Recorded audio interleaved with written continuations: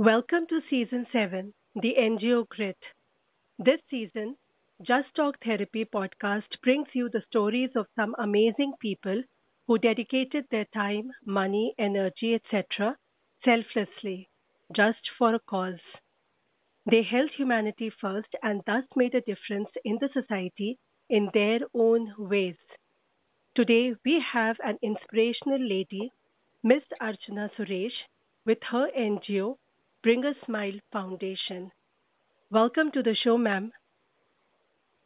Thank you so much, Hina ji. It's a pleasure being here. Thank you for your time. And if you can just tell our listeners about yourself and the NGO. Sure, of course. So my name is Archana Suresh, and I'm founder and managing trustee of a registered charitable trust called Bring a Smile Foundation. We started in Hyderabad in the year 2012. Back then, the objective was to be a conduit between the haves and the have-nots. So essentially, क्या हुआ था कि my mom in a casual conversation had asked, if we could somehow channelize items that we all have in our homes, whether it is used but reusable clothes, toys, footwear, whether we could move these items from our homes to areas and to people that need it. So what started in 2012 as an attempt to, accelerate that objective has grown to a mini movement, if I may. In 2022, we are a completely volunteer-run NGO. We are 500 people all over the world. We collect these items that are found in homes, and we distribute them to the poor and underprivileged in the cities and also rural parts of Telangana in particular, because we are in touch with the district administration in a lot of districts in Telangana. We also support three pillars: education, healthcare, infrastructure assistance. So, education is we've sponsored the education of more than 300 students.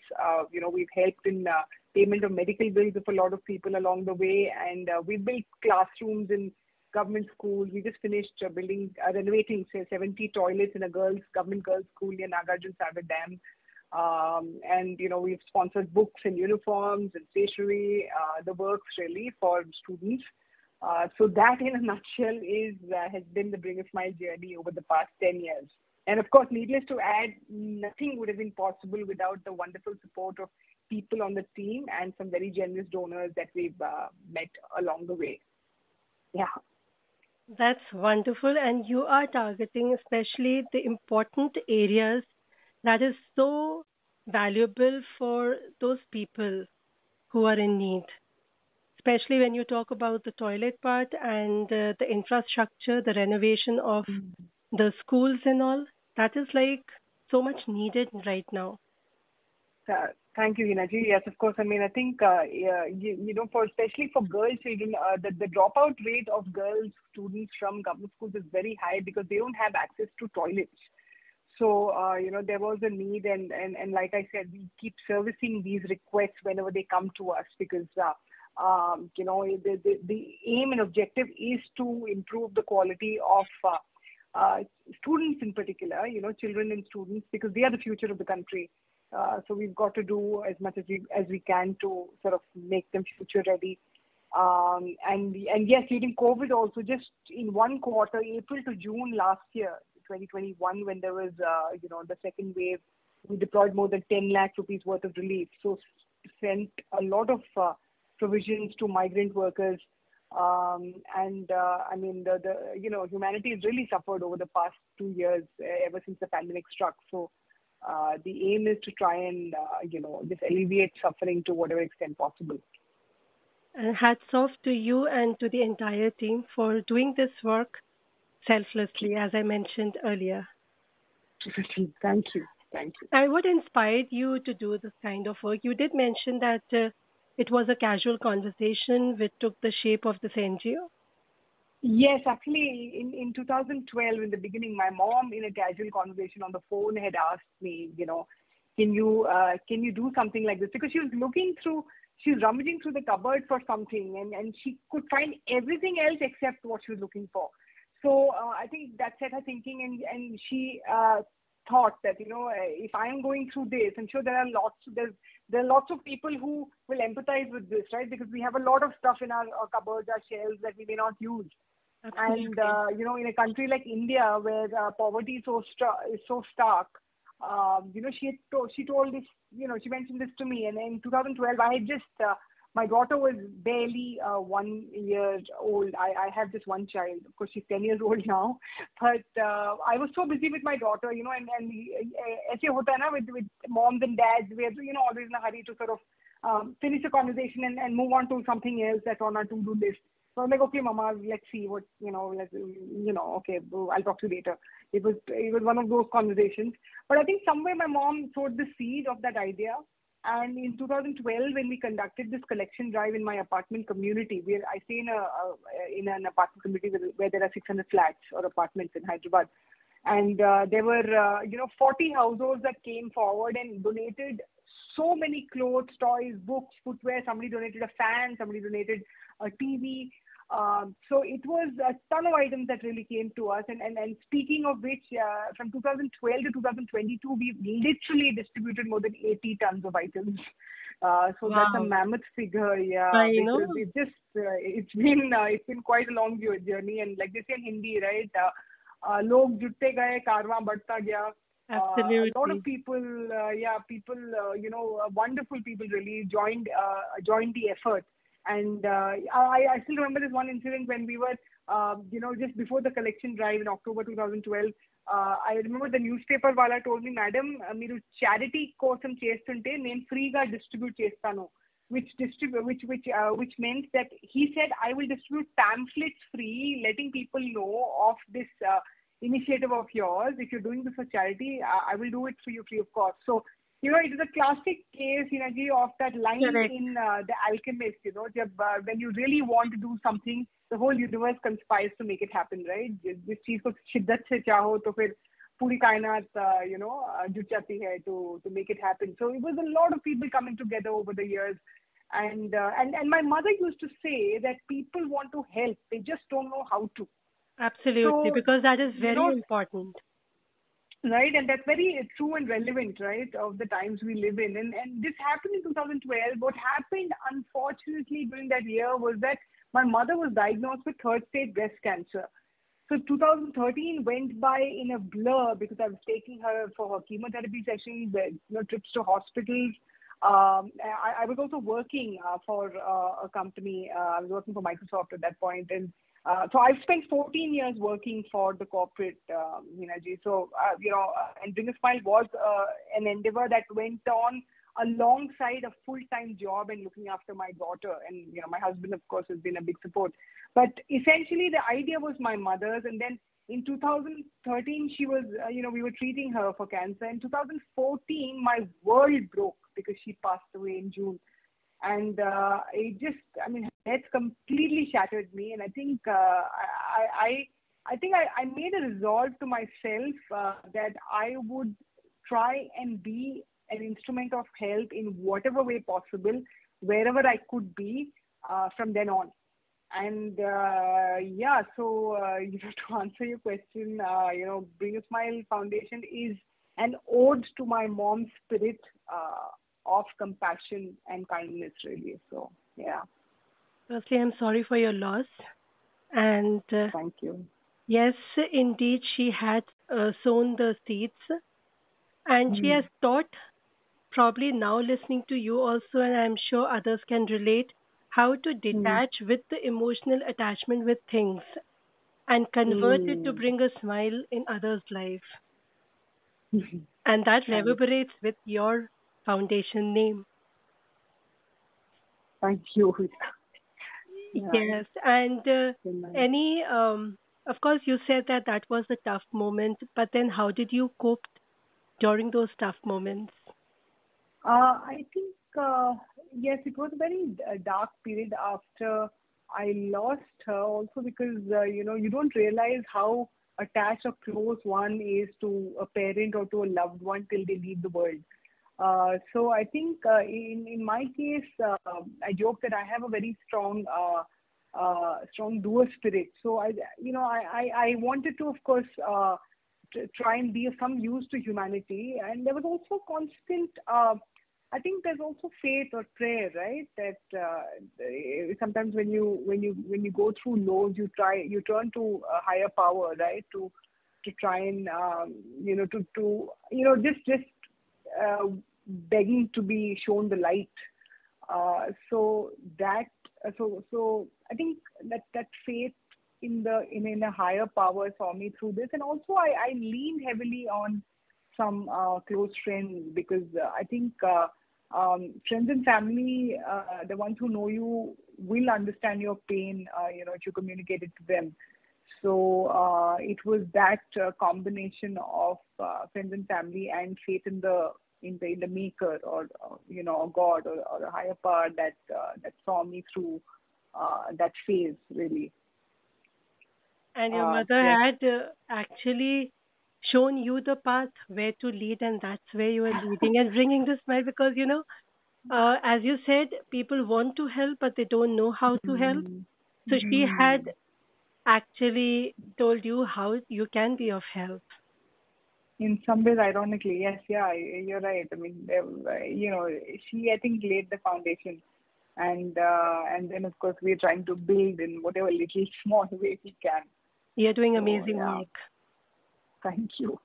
And anything that you would like to share with the youth, or how the youth can contribute, or what should they do as they are also pursuing their career or their own personal life? Yes, actually, so I lost my mom when I was 32 years old, and essentially when we started out when I started out on Big Smile, there was no template that I could have followed.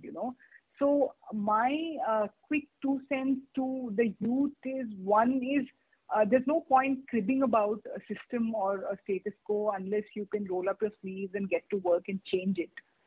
So, of course, Mahatma Gandhi once said that be the change you want to be. So it is, of course, an earnest appeal to a lot of youngsters listening, that they should, get up and be the change, really, instead of maybe lamenting about lapses in our administration or our system, really.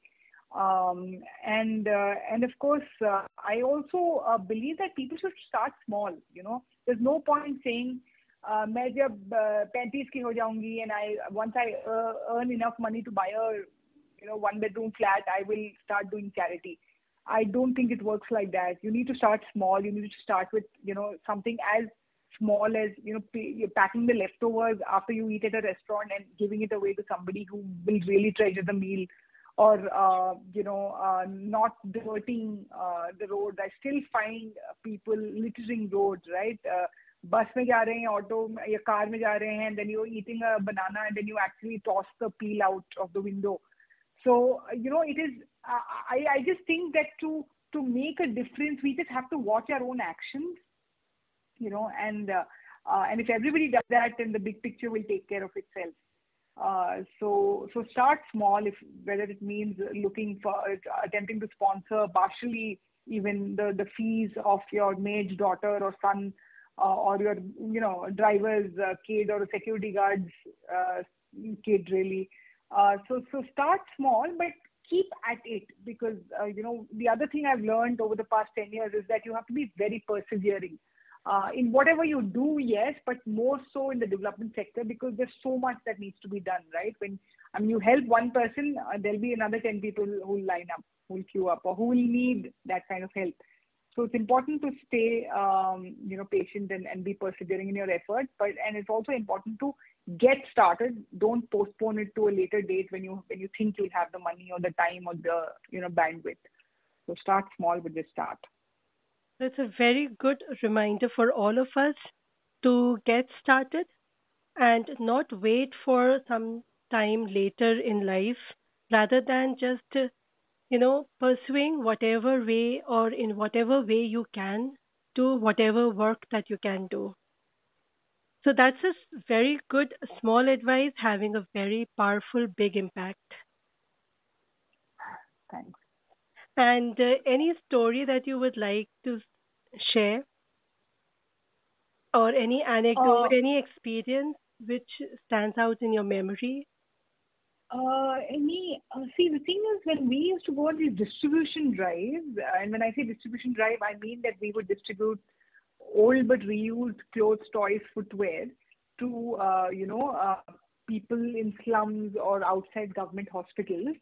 I remember that, during our drives initially, we would distribute these items, and word would spread. So there would be a flock of people around us. I mean, people would flock around us, and then we would give away, say a sari, a pair of trousers, jute bachon ke liye, pair of footwear, and word would spread amongst people there that stuff is being given away, and by the end of the distribution drive, I would actually have dry blood marks on my arm, right? Because people dig into your, forearm, wanting something, out of that, that entire lot of, items that we were distributing.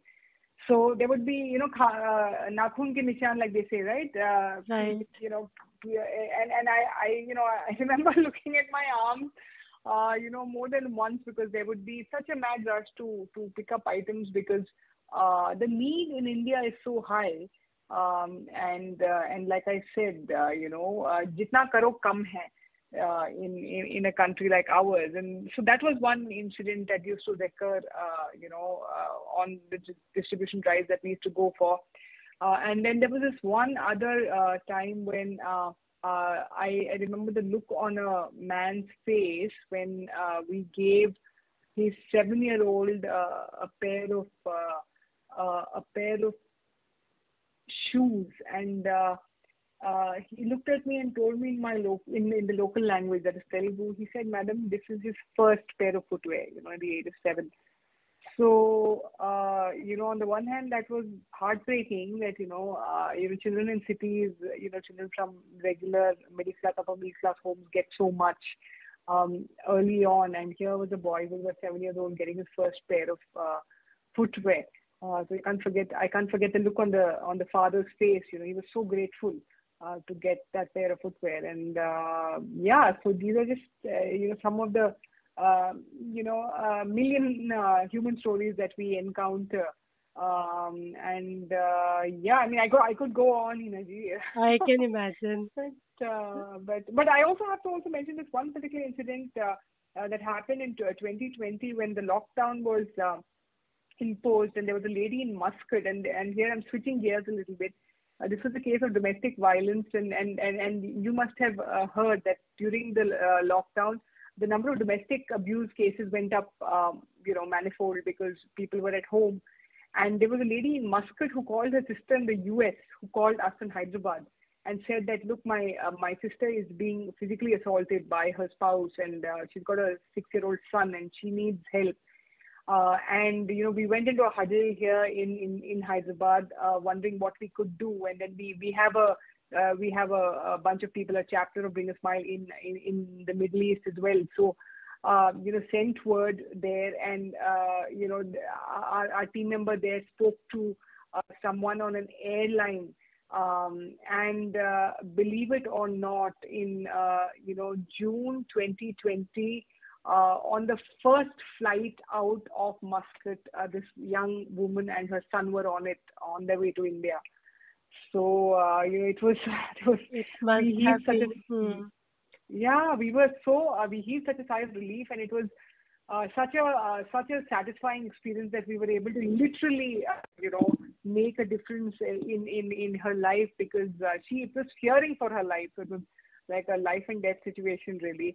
But got her out by coordinating with so many stakeholders. And I always believe it's always team effort, right? You can never do too much on your own. One person can only do so much, but it was just wonderful people who came together, from 3 countries, and brought this lady and her son safely out of there, back to her home in India. So yeah, That's wonderful. And if people would like to connect with you, or would like to be a part of your organization, or do something similar, So, how should they connect with you? If you could share your social media link. Sure. So, Bring a Smile. We are active on social media. We have a Facebook page, of course. It's called. The URL would be facebook.com/Bring a Smile Hyderabad. But if I may just add, we have 500 people across the globe, and we have 9 geographies that where we have members from Bring a Smile who reside there. So we have a Facebook page, we have an Insta page, a Twitter handle, it's essentially on these three social media platforms that we have our presence. In case anybody wants to reach out to us, I think if they send us a message via Facebook, that typically works fastest. I can always, speak to the concerned person, and like I said, since we operate a lot via WhatsApp, we have groups really designated in different cities, and we are happy to sort of have more hands on deck, people who are willing to help humanity, because that is the core essence of Bring a Smile, right? We are here to do our bit for humanity. So yeah, I hope that answers your question. Yes, it does. And to all the listeners, if you all want to connect with ma'am, so please do check out her Facebook page. As she had said, that is the easiest and the most responsive place. And ma'am, you all are doing such a great job. And I pray that we all can just get up and be there on the ground and with a smile. Thank you, Hina. Yes, that's the whole objective and idea, that we just do whatever we can to bring a smile on someone's face, because life is short and we have to make it count. True, and do keep inspiring all of us, including me and others, and spread the positive light. Thank you so much. It was great learning about what you all are doing and getting so much of information that how we all can start in small ways. Thanks a lot for sharing your experience and your journey. Thank you so much, Hinaji, for having me over. Thanks a lot. See you soon. See you soon. Bye. This is Ms Archana Suresh from Hyderabad, India, with her NGO, Bring a Smile Foundation. What started as a casual conversation between a mother and daughter is now talk of the town.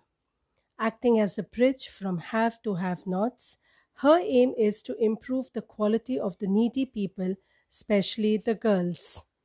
With a strong faith in Almighty, prayers, and her support system, she strives to expand her smiling wings with each project and services her team offers. She shared that to make the change, it needs to start from self. Our actions should be monitored, and we should volunteer in whatever way we can. We should start small but be consistent, was her advice. The work done by volunteers is priceless. It is indeed a conscious effort by each one of them that helps to make a difference in other people's lives, and with that, her vision is to service the legitimate request of help across the philanthropic spectrum. On that note, let's take a vow to contribute back to the society and make it a better place for all of us, and indeed a more inclusive one. That brings us to the end of this wonderful, inspirational episode. Next week, same time, hope to see you with our another guest and their amazing journey. Till then, take care and be safe. Bye.